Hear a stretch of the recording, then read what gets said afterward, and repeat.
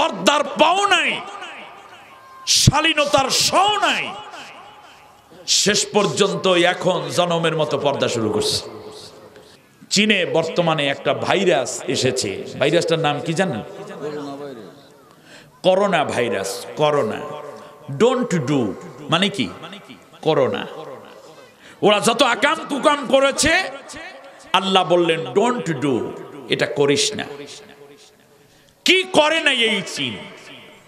10 লক্ষাধিক মুসলমানকে বিনা অপরাধে বন্দিশালায় রেখে জীবনটাকে তিল তিল করে বছরের পর বছর যাকে বসিয়ে রেখেছে বসা অবস্থায়, যার ঘাড় নিচু করে রেখেছে বছরের পর বছর নিচু অবস্থায়, হাত পা বাঁধা নারীকে নির্যাতন করছে, শিশুদেরকে ভাগিয়ে নিয়ে অন্য ধর্মাবলম্বীদের সাথে মিশিয়ে দিয়েছে। শিশু জানেও না সে মুসলিম সন্তান। পুরুষটাকে নারী থেকে আলাদা করে নিয়ে পুরুষকে দিয়েছে টর্চার ছেলে।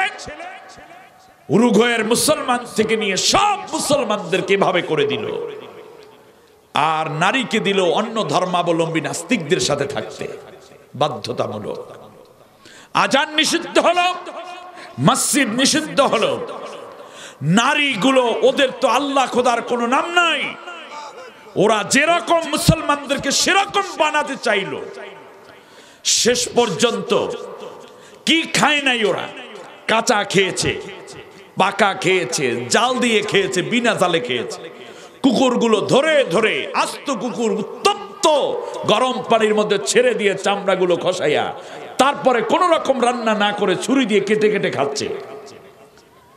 শিয়ালের গোস্ত, শুয়ারের গোস্ত, এমনি করে করে যা আছে যত হারাম আছে সব খাওয়া শুরু করেছে তারা। পর্দার পাও নাই, শালীনতার শও নাই, শেষ পর্যন্ত এখন জনমের মতো পর্দা শুরু করছে। আল্লাহ রাব্বুল আলামিন বলেন ওয়াকারনা ফি বুয়ুতিকুন্না ওয়ালা তাবাররাজনা তাবাররুজাল জাহিলিয়াতিল উলা। আল্লাহ রাব্বুল আলামিন বলেন, হে নারীরা, তোমরা তোমাদের ঘরের মধ্যে অবস্থান করো, বাইরে দৌড়াদৌড়ি কইরো না। প্রয়োজনে বাইরে যদি যেতে চাও তাহলে জাহেল নারীদের মতো, মূর্খ নারীদের মতো, কিংবা বেশ্যা নারীদের মতো উলঙ্গ হইয়া, অর্ধলঙ্গ হইয়া, ঠ্যাং বের করে তোমার উরুকে উন্মুক্ত রেখে, গলাকে উন্মুক্ত রেখে, মাথার কাপড় ফেলে দিয়ে ওই রকম বেশ্যাবৃত্তিতে লিপ্ত নারীদের মতো, নষ্টাদের মতো চলো না। কারণ তুমি একজন সৃষ্টির শ্রেষ্ঠ জীব। ওরা সেইটাই গ্রহণ করলো। আল্লাহ যেটা হালাল করেছেন ওটা সেটাকে তারা হারাম করেছে, ঠিক কিনা বলেন? ওরা গরুর গোস্ত খায় না, ছাগলের গোস্ত পছন্দ করে না, পছন্দ করে শুয়ারের গোস্ত, পাতিশ্রীগালের গোস্ত, পছন্দ করে বেজির গোস্ত, পছন্দ করে গুইসাপ, পছন্দ করে ইঁদুর বাদর, ঠিক কিনা বলেন? জম্মের মতো খেয়েছে, ফ্রি সেক্স বানিয়েছে। শেষ পর্যন্ত আল্লাহ রাব্বুল আলামিন বললেন, পর্দা তো ওইভাবে করবি না, এইবার করাইয়া ছাড়বে। সবগুলার মুখের মধ্যে মুখোশ পরাইছে, ঠিক না? দেখছেন কি কায়দা? এখন সরকার বলছে বিনা প্রয়োজনে বাইরে যাওয়াই যাবে না, আর আল্লাহ বলছেন 1450 বছর আগে ঘরের মধ্যে থাকো, ঠিক না বলেন? বেশ ভালো কথা।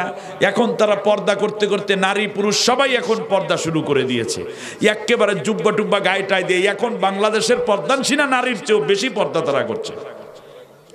হারাম খেতে খেতে নষ্ট হয়ে গেছে তাদের দেহ। করোনা ভাইরাস এটা শরীরের ভেতরে যায় বাতাসের মাধ্যমে। জোরবান কিসের মাধ্যমে? আপনি বাতাস ঠেকাবেন কি দিয়ে বলেন তো দেখি? ঠেকানোর কোনো কায়দা আছে? তা আপনি যদি শ্বাস নেন, শ্বাসের সাথে শরীরের ভেতরে ঢুকে পড়বে।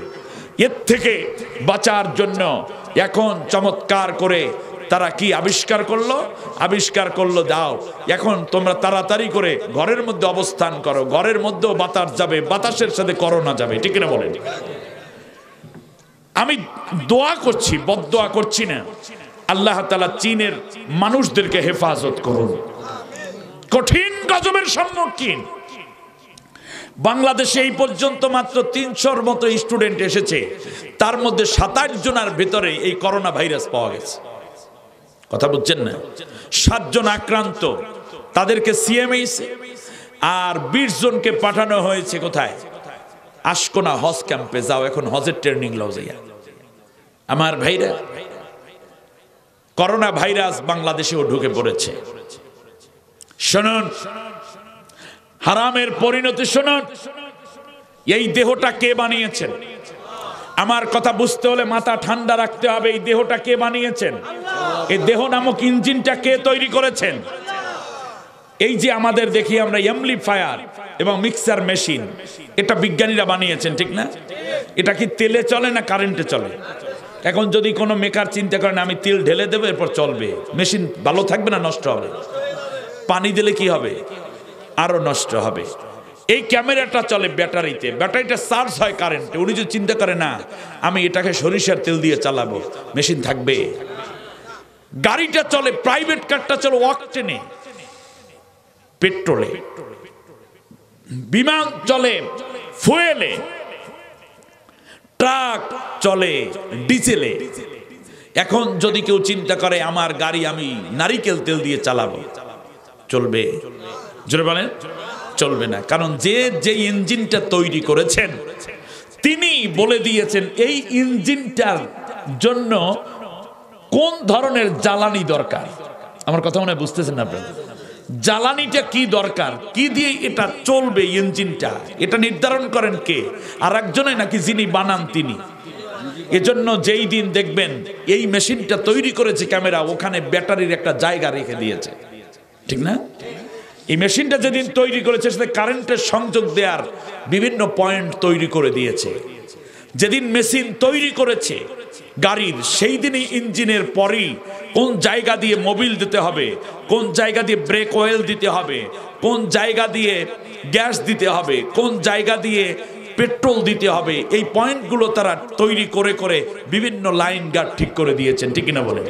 তা মানুষকে তৈরি করেছেন কে? এই ইঞ্জিনটা কে তৈরি করেছেন? এর চেয়ে ভালো বুঝ আপাতত আমার কাছে নাই। আল্লাহ রাব্বুল আলামিন এই ইঞ্জিনটা তৈরি করে বললেন দুনিয়ার বুকে আমি আল্লাহ তোদের জন্য কাঁচামাল বানিয়ে রেখেছি। আল্লাহ রাব্বুল আলামিন বলেন কুলু মিম্মা ফিল আরদি হালালান তাইয়্যিবা, যেইটা তোর জন্য আমি হালাল করে দিয়েছি এইটা খাবি, এইটা তোর দেহের জন্য মানাবে, এটা দেহের জন্য দরকার। হারামগুলাই একটুও নিবি না, তাহলে তোর দেহ নামক ইঞ্জিনটা ধ্বংস হয়ে যাবে। এখান দিবি না। মদ হারাম, গাঁজা হারাম, ফেন্সিডিল হারাম, মারজুয়ারা, প্যাথিডিন, কোকেন, হিরোইন, এগুলো তোর দেহের জন্য কোনো দরকার নাই, কারণ তোর দেহটা আমি বানিয়েছি। ইন্নামাল খামরু, নিঃসন্দেহে এই মাদক তোর ইঞ্জিনের জন্য মোটেও দরকার নাই, এজন্য এটা হারাম। আল্লাহ রাব্বুল আলামিন বলেন আল খিনজির আদ-দামা, রক্ত, ওরা রক্ত ছাড়াই, রক্ত সহ। মোল্লারা তোমাদের গলার কাটা, নাস্তিকদের গলার কাটা মোল্লারা, এই জন্য সবাই মোল্লা হতে হবে, ঠিক না বলেন? রিতা, আমি নামটা নিতে চাই না, একটা হিন্দু মহিলা, সে আল্লাহকে কটূক্তি করেছে। আল্লাহ নাকি জালেম, আল্লাহ কত বড় শয়তান। মামলা হয়েছে। আমি অনুরোধ করব, দাবি করব, বাংলাদেশের শ্রেষ্ঠ সাংবাদিক, বাংলাদেশের বহুল প্রচারিত একটি পত্রিকা আমার দেশ পত্রিকা, যখন মাহমুদুর রহমান আল্লাহ তাকে নেক হায়াত দিন বলেন আমিন, বুকটা ভরা বাংলাদেশের চেতনা, স্বাধীনতা, বাংলাদেশের প্রতি অকুণ্ঠ আনুগত্য এবং বাংলাদেশের প্রতি তার গভীর ভালোবাসা গ্রথিত সাংবাদিকের বিরুদ্ধে যখন কথা বলা শুরু হলো, দেশের পক্ষে লেখা শুরু করলেন মীর জাফরদের বিরুদ্ধে, তখন তার ডিক্লারেশন বাতিল হলো পত্রিকার। শুধু তাই না, পত্রিকা আর তো চললই না, লোকটাকে অ্যারেস্ট করা হলো, বিভিন্ন জায়গায় হেনস্থা করা হলো। শেষ পর্যন্ত যখন একটা মামলা দিল, বাংলাদেশের 64 জেলায় তার বিরুদ্ধে অনেকে স্বপ্রণোদিত হয়ে মামলা করেছে, ঠিক কিনা বলেন?